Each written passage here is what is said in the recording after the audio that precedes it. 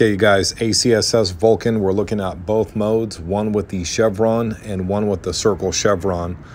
Notice how the circle, your situational awareness is increased, and we know where we're at even when the reticle is off the field of view.